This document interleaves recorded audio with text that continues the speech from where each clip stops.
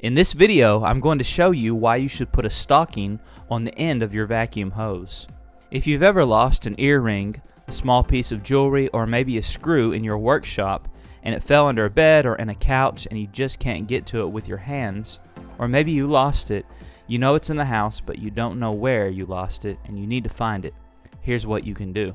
Bring out your vacuum cleaner and attach a stocking or a pantyhose on the end.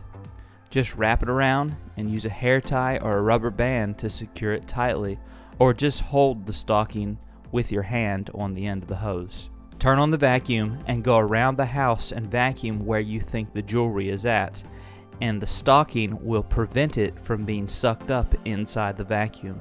The vacuum sucks up the dirt, the air passes right through the vacuum cleaner, right through that stocking, but the parts get trapped inside the stocking.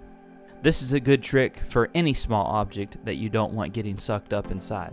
If you like this video, please boop the like button and check out this video where I show you how to make a simple gnat trap to kill gnats around your plants.